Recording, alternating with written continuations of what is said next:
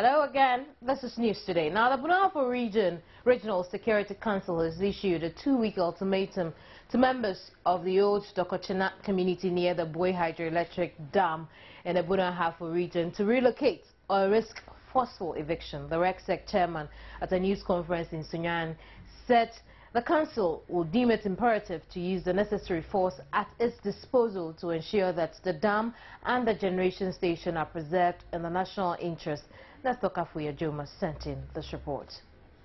Joynews first reported about the presence of the illegal miners at Old Dokochina in the Banda district some months ago.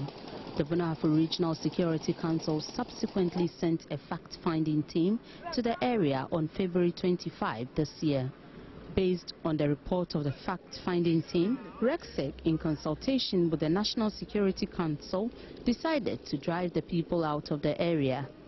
According to the regional minister, inhabitants of 6 villages in the catchment area of the dam were relocated by the Bui Power Authority in 2011 to pave way for the construction of the dam, but 6 households at Dokochina failed to relocate. Paul Evansedu further stated that illegal mining and other illicit activities have taken center stage in some areas of the Bui National Park, including the fringes of the dam, which is believed to contain deposits of gold-bearing rocks. He mentioned illegal fishing, illegal and indiscriminate logging, as well as trading in narcotics as a direct effect of the refusal by the people of Old Dokochina, led by one Edward Kojokuma, to be resettled. The regional minister consequently stressed that the unacceptable situation calls for immediate and decisive action by RECSEC in order to safeguard the priceless national asset from being destroyed by self-seekers. Contrary to the Sunyani High Court ruling, the self-imposed tea and the occupants of the state households have continued to reside at Dokochina.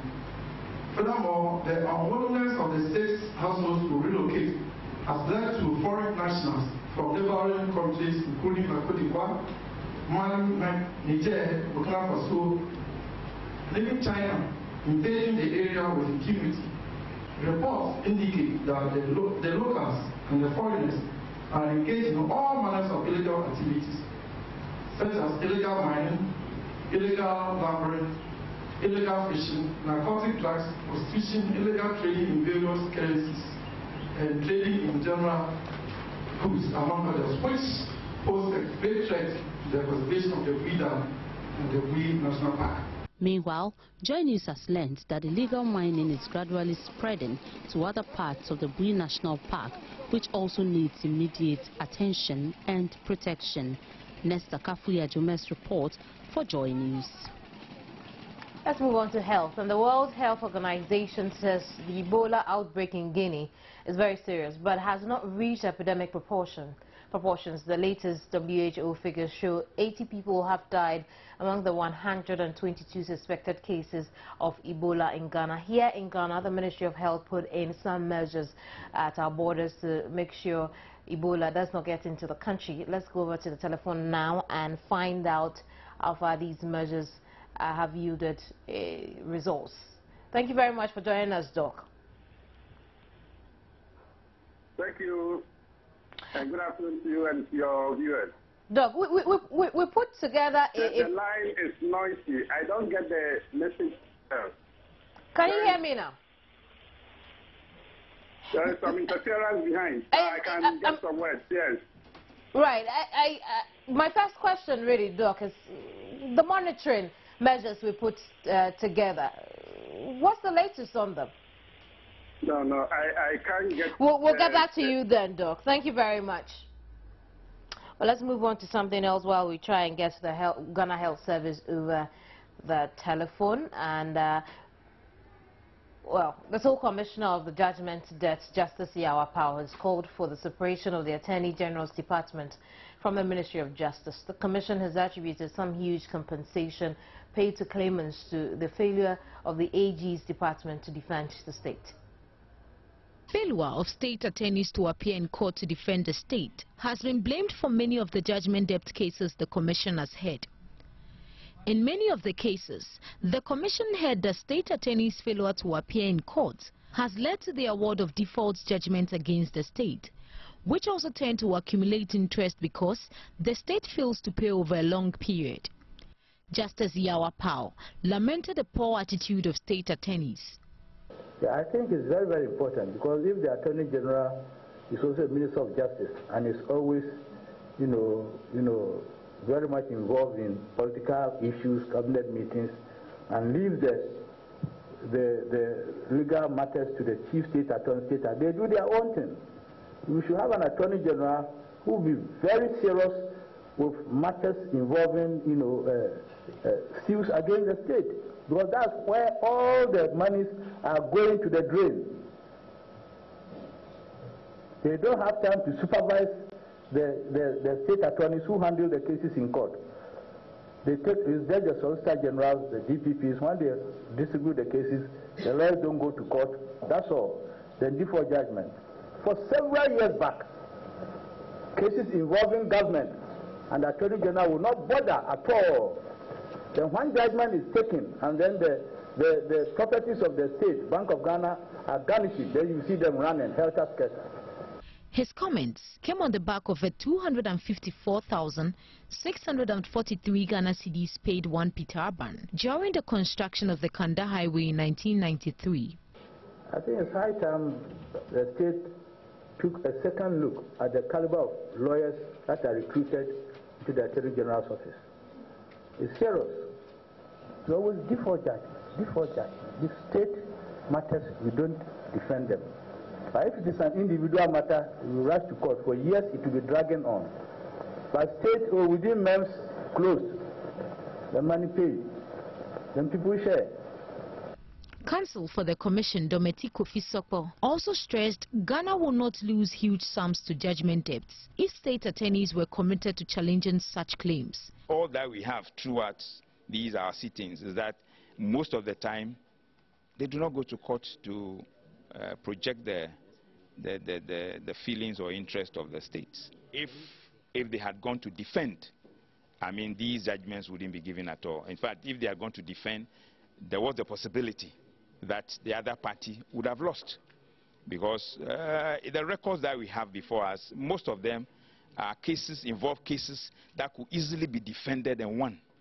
Yes, but because you are not there, and the judge will certainly do what the law requires him to do for the party that is serious about his or her case that he has put before the court.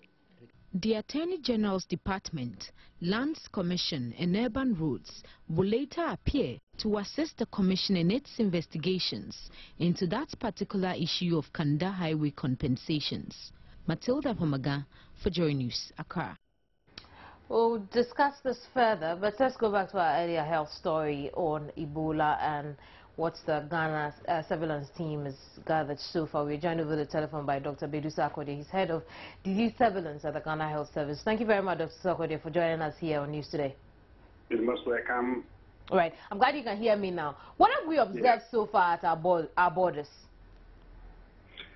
Our borders, for now, what we put in place regarding the vigilance and surveillance at the borders is sensitization of the port health staff and the people that are working at the various points of entry, that on likely event that anybody is crossing our borders into the country, they will pick the case, having given them the definition of the case, how the case presents in the suspected, and then the people coming out clearly with florid symptoms and signs. So sensitization to the staff there, which is key. I see. Hello? And let's come back to the question itself. What form is this monitoring taking? Because someone could come into the country without necessarily having fever. We have a system in place that looks generally at acute viral hemorrhagic fever conditions. And we've made it very broad. Anybody with fever and bleeding tendencies suspect that situation and suspect the case. That is what we are using to monitor the situation at the community surveillance level, at the facility surveillance, and the various surveillance systems through the district, region, and to the national level. So the case definition has been made very sensitive. A lot of cases might be tested to fit the suspected case. You would take sample and investigate. It might not be the case. That is very good. And if it happens to be one that's filtering through, the system will be sensitive to pick it. So the surveillance system is not looking only at the various points of entry or at the border points. There was various risk factors that are prevalent at Guinea that led to the outbreak. Most of these risk factors are here. So as much as possible, we should not over-concentrate efforts at the borders, but then look at the entire surveillance system in a holistic manner, so that if it should happen that some animals might have been infected and people coming in contact with the animal and then getting infected there, we will pick it earlier. The surveillance, not only in the human population, but then we are working closely with the game and wildlife that are also keeping vigilance. They have staff and officers within the wildlife areas that we have these animal species, and they'll be looking for sick animals, they'll be looking for animals dropping dead, and that is what we are watching. Right here, recently, I think the last 2 days or so, I think the message and the information and education that's being sent out is reaching the people, and people are listening well. People have called twice that they've seen bats dropping dead.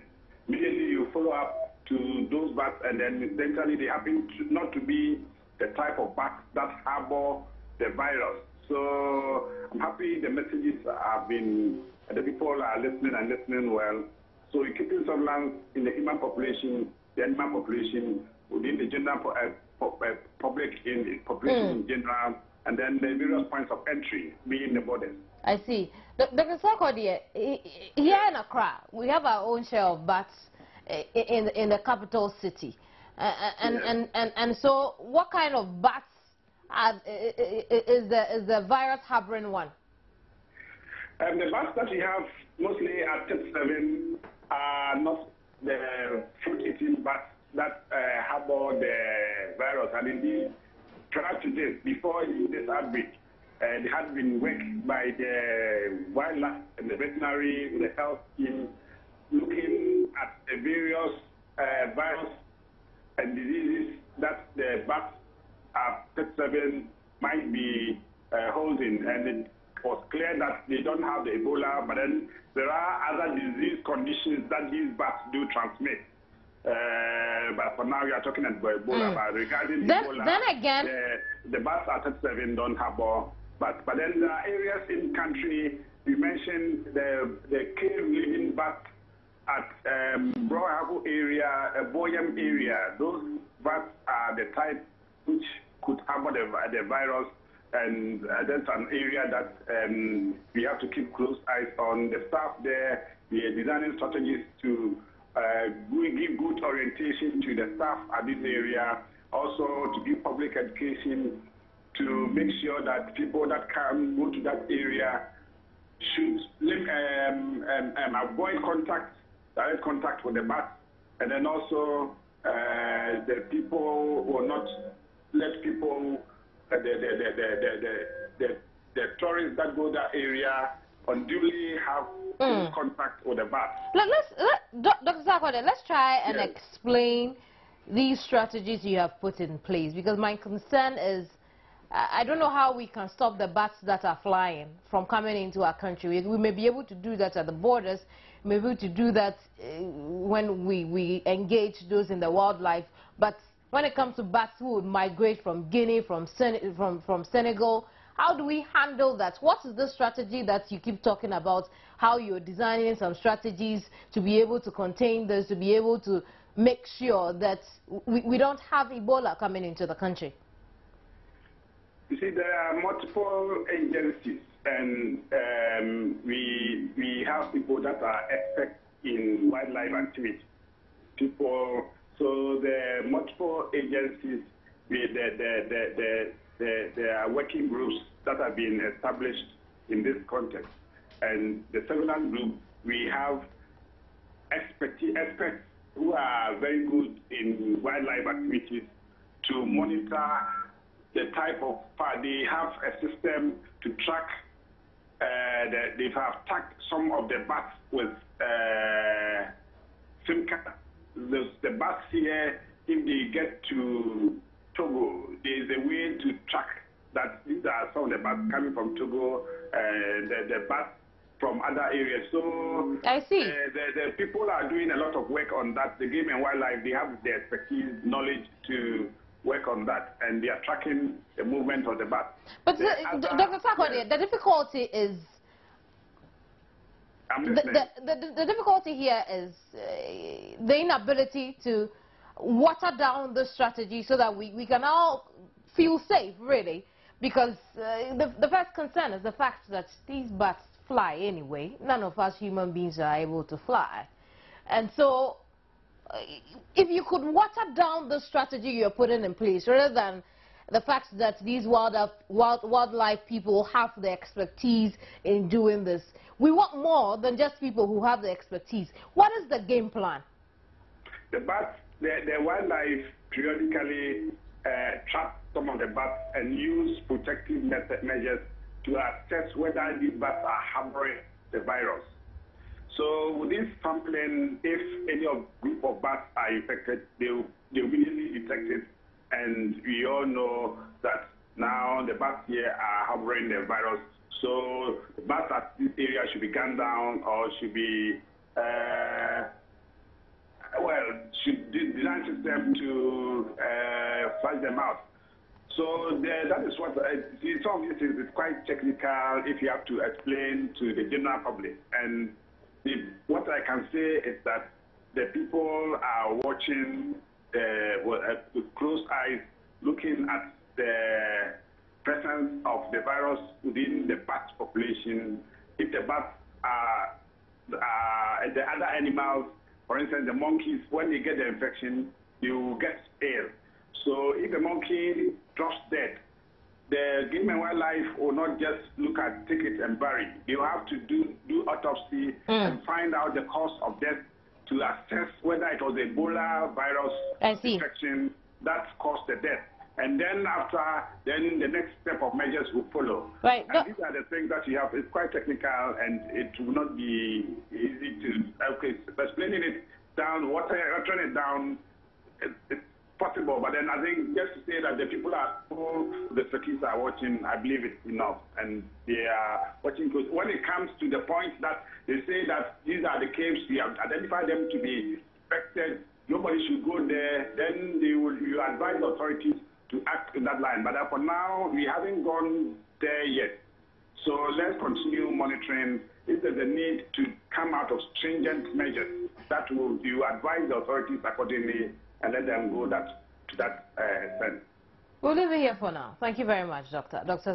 Bedusa Kodia is in charge of surveillance at the Ghana Health Service. Let's move on to something else. Education, maybe. Many school children in the Upper East region are often forced by their own parents to migrate down south during holidays to do menial jobs to support their families, a practice which has been condemned as a violation of their rights. To help the children understand these rights, AfriKids Ghana, a child rights-centered non-governmental organization, is sponsoring the formation of child rights clubs in some British schools, which culminated in the annual Child Rights Festival at Bolgatanga in the Upper East region. Here's a report that was sent in by Albert Sori.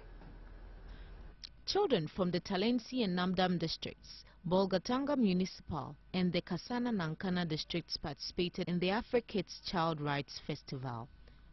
The program was organized to help the children learn about their rights through cultural performances, as well as big quiz and spelling bee competitions.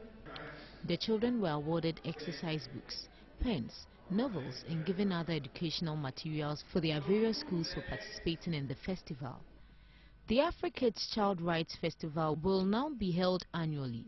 David Paula is the Director of Programs at AfriKids Ghana. For high rates of child abuse. For instance, child labor is very high within the region. Forced and child marriage is also quite high. We are also aware that in this same region, we still have issues of children migrating down south, seeking greener pastures. It is in an attempt to deal with all these situations that we believe that it is important for us to mobilize the children who are in school, encourage them to continue to be in school, and encouraging them to learn alongside, or knowing what their rights are, so that they can protect their rights and also know even where to go to in an event that the right of the child is trampled upon. Some of the participants spoke about the benefits of the festival. I've gained so many things in this one, because when I was in school and this program was not organized, I was not having the confidence and even the leadership skills, I was not having them. But for the sake of this program, in fact, I can go to public with people are more than this and I'll still be able to perform well. This program has helped me because I'm a final year student. If I'm to write and I think if I need this type of topic in WAEC, I'm not going to panic. I'll write it and come out with excitement. This program has helped me a lot. By the time this is my year, I'm going to complete. But I don't even know something concerning debate. By this program, it has helped me a lot. By now, if your question is asked in debate, I don't think I will choose a different thing apart from letter writing. Albert Sori's report from Bolgatanga. And our Deputy Defense Minister Ebenezer Labi has warned troops serving in peace missions abroad could be exposed to attacks due to Parliament's failure to approve a $300 million loan on Monday. Now, this loan agreement between Government of Ghana and VTD Capital PLC, Russian bank based in UK, is aimed at procuring logistics and equipment for personnel of the Ghana Army for effective peacekeeping missions in South Sudan and Mali. However, disagreements over aspects of the loan agreement have stalled the process in Parliament. Telephone by Deputy Defense Minister Ebenezer Labi. Thank you very much, Ebenezer, for joining us here on News Today. We have... Do I have Ebenezer? Hello? Right. So, you think this would affect peacekeeping missions abroad? Why so? Because we need equipment to go with. You don't, well, we have the soldiers, we have the men over there, but they need some equipment to be able to perform their functions as soldiers on the field. Tell us what this $300 million loan was supposed to procure for our men. Yeah, we are going to put them into we are going to buy military accoutrements or military equipment. Hello? Right. I was for the soldiers. I was hoping you could elaborate on that. Oh, they call them platforms, military platforms. I see. What do these military platforms do for our men? Oh. These are let's try and speak the everyday grammar instead of the military grammar. Yes. What I'm saying is that as a soldier, you need to be in uniform. You need to have your gun. You need to have ammunition. You need a vehicle. You understand, for your operations. These are the things that we are going to buy. They also need to be trained before they go. You need some, training before you embark on the peace operation. You understand? So these are the things that we need the money for. I can assume that you are not particularly enthused about the back and forth over this agreement in Parliament. No. Oh, well, I don't really understand what you mean by back and forth. It's just a simple process. We taking a loan agreement through Parliament involves, various stages. We have gotten to a certain stage, and we are being asked to do something. The finance people say they need some time to do, due diligence. So we have to give them time. I hope that when we come back, it's going to be approved for us to have, the money for our men. But there has been disagreement over aspects of the agreement, and that's what I meant by the back and forth. I was hoping if you could comment on that quickly, then we could move on. Back and forth. Well, I don't really understand what you're saying because the paper was late. You know, the agreement was late. It was given to the committee. The committee has done its work, but then we did not have the opportunity to pass it. So we would have to wait when we reconvene. Then, you know, that's going to be done. I see. Now, so some concerns were raised about the bank we were dealing with. Some concerns were raised about some of the terms within the agreement. Who said that? Well, I have not heard that yet. Who said that? I see. Was it at a committee level, or you know, you had some snippets of information from somewhere? Were you listening on the proceedings yesterday in Parliament? Sorry. Right, let's move away briefly from that. And so in I'm a member of Parliament. I was in Parliament yesterday. Right, and well, if you still insist. The point is that yes, you see, the point is that we had it on our program yesterday. Yes, yes, but it was not discussed on the floor of Parliament. I see. Let's move away briefly from that. Now, okay. How quickly do our men need this money? How soon do they need it? As soon as it's available. We need it because our men, we have already committed some men in South Sudan. We need to send another 500. We have our men in Mali. We have our men in Cote d'Ivoire. We have our men in the Middle East. And we need to resource them to be able to perform. I see. We'll leave it here for now. Thank you very much. Thank you very much. Ebenezer Atani Delali, Deputy Defense Minister. You're watching News Today. There's more ahead. Don't go away.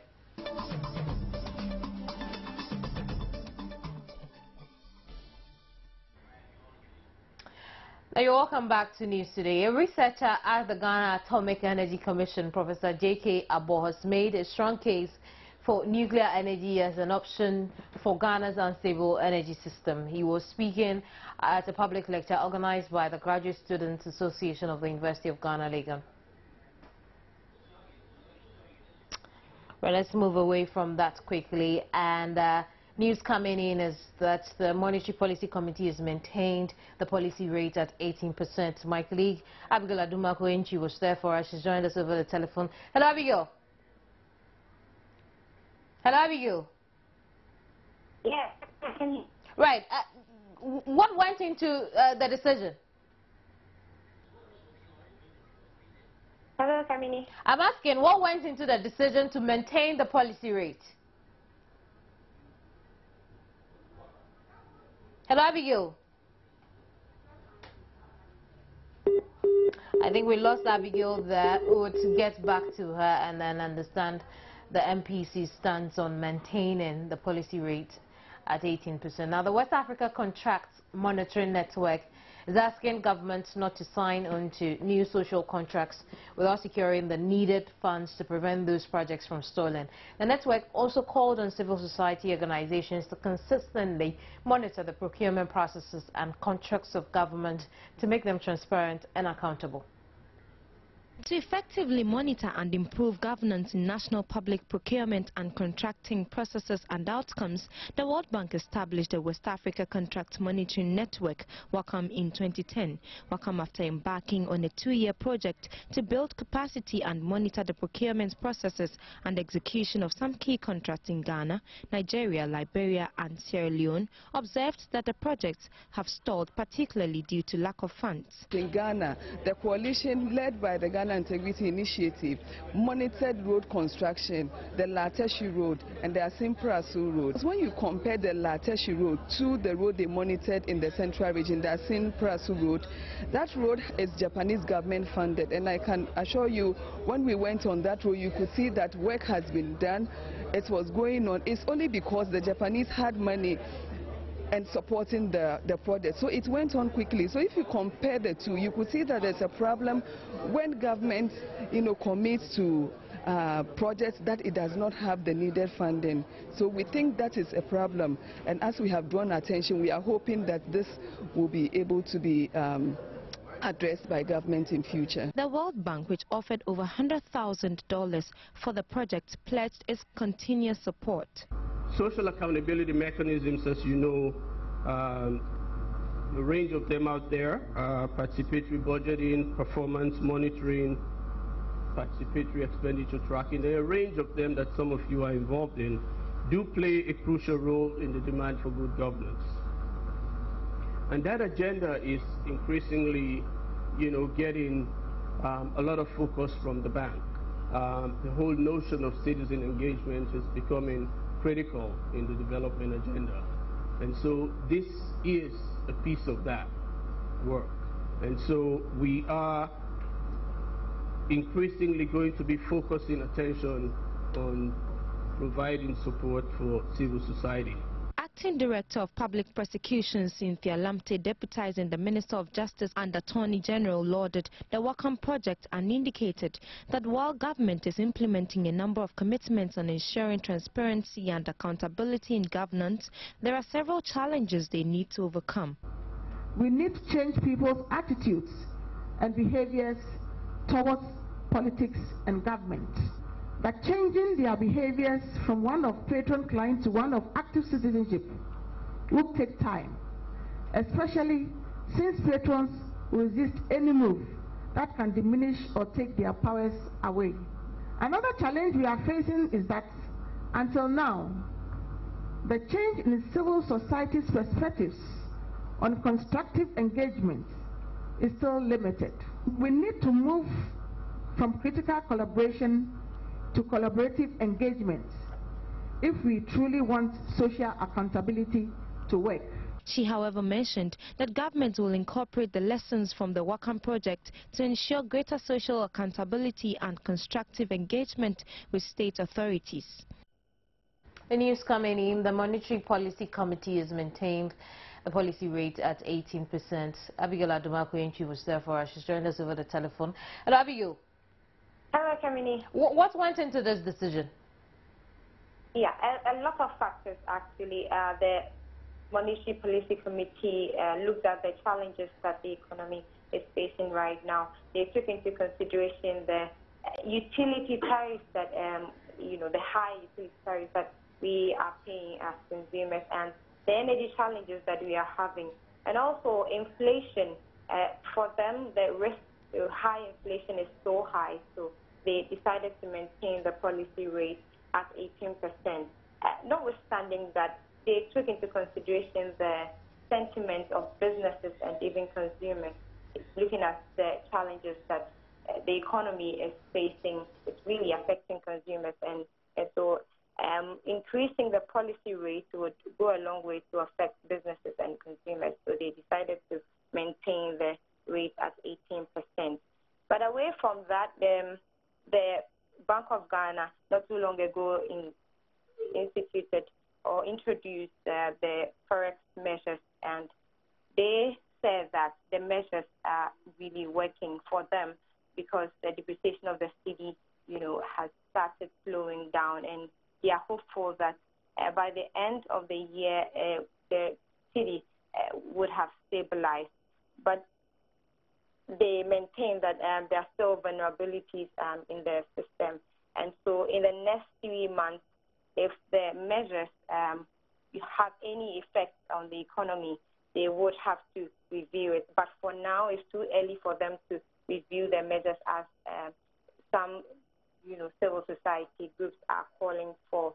And also there are some challenges in the global economic outlook, looking at the tapering in the U.S. and the crisis in Ukraine currently, and also the slowdown in China. They believe that if it persists, it will trickle down to our domestic economy. So a lot of issues, surrounding the global economy and the domestic economy as well. One of the issues still to be addressed had to do with the forex measures they are put in place, like you mentioned, to arrest the free fall of the cedi. Concerns raised with those measures, were they addressed? Exactly so, Kemini. What the governor is saying is that it's too early to review these measures. A lot of businesses maintain that the measures are market unfriendly. Others too think that they are working. So the Bank of Ghana is saying that we should look at both sides of the coin. It's just too early for them to do any reviews. In the next 3 months, they would look at reviewing it if it's not working as they expect it to work. They admit that there are still some vulnerabilities in the system, and so they are also working at stabilizing the economy and making sure that the fundamentals are right, because all these challenges are arising from the fundamentals of the economy, which we all understand that is weak. But the Bank of Ghana is saying that they are really working together with government to make sure that they get the fundamentals right. We'll leave it here. See you soon. Abiola Dumankwe joined us from the Bank of Ghana. We'll bring you more on this in subsequent broadcasts. Let's move on to something else. And General Motors Chief Executive Mary Barra has apologized for an ignition switch fault in some cars linked to at least a dozen deaths in road crashes. At a U.S. congressional hearing on Tuesday, she said she was disturbed by the company's previous comments about the high cost of replacing the defective parts. General Motors has so far recalled 2.6 million cars because of the defects, but it has been criticized for taking too long to do so.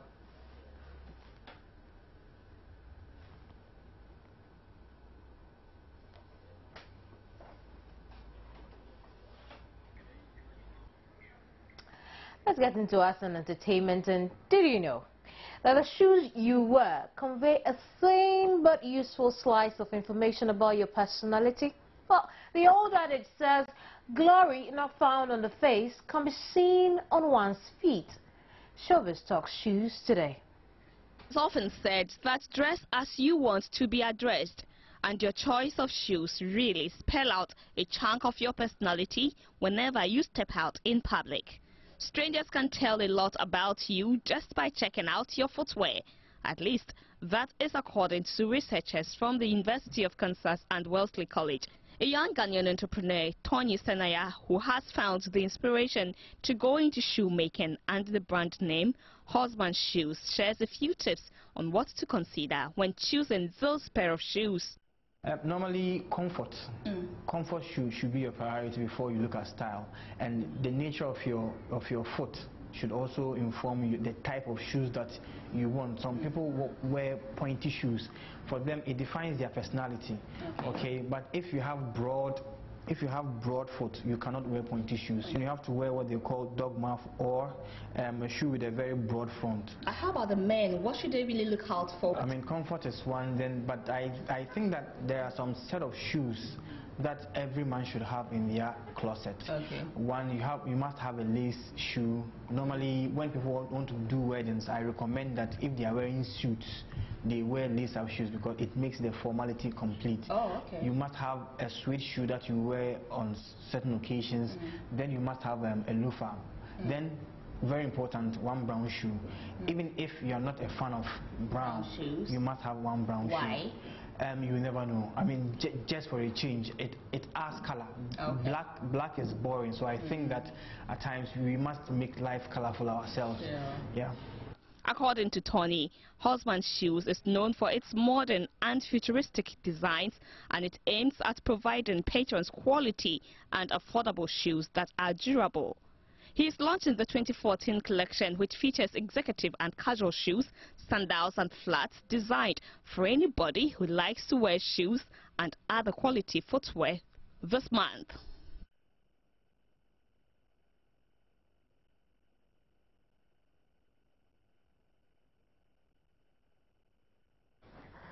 Thank you very much for staying to the hour. Let's check out our headlines again. And Judgment Day Sole Commissioner Justice Yao Apao calls for effective supervision of state attorneys. Find more news on myjoyonline.com. My name is Kamini Nyamani Amana. Goodbye.